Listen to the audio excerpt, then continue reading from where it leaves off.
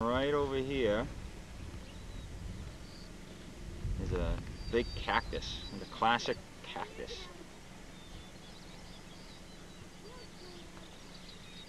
Desert is full of these kind of bushes called creosote bushes, and they get yellow flowers, and then they have it changes into pussy willow type of buds. But this entire area of the desert is full of those kind of plants.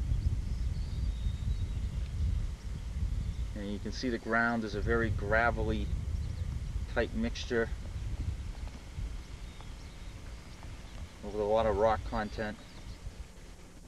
At the base of the mountains is land owned by the bulldozer company, who has used it in the past to test out their tractors and their bulldozers.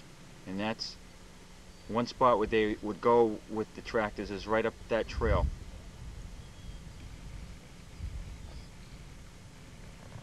Here I am at the base of one of those creosote plants, and I happen to find this little hole, which I would imagine some sort of a creature lives there.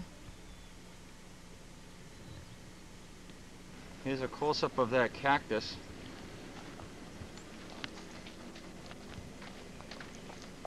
You zoom right in. Give you a perspective how big it is. Yeah, that's a good idea. Mark's going to move in and give you an idea just how big this cactus is. It's about 3 times as tall as Mark, well, 4 times with the tallest centerpiece.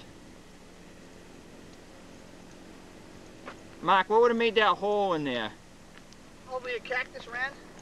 A cactus wren. They live inside of them. They live inside of them, he says. You'll see some of the junk that, what Mark says is, a lot of people from Phoenix come with their 4-wheel drives and they just come and dump out here in the desert. Phoenix is about a half an hour away. And then a lot of people do target shooting out here.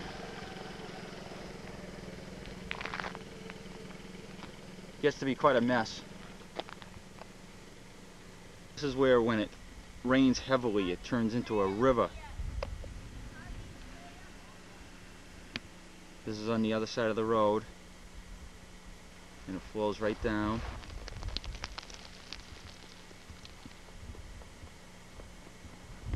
And heads into a pond area, which is where we're heading.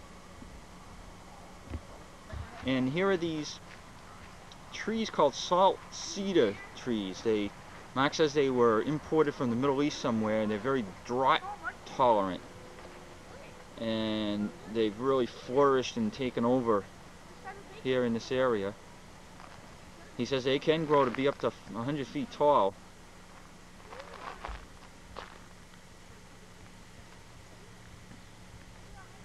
And we'll swing around and you'll be able to see how many there are.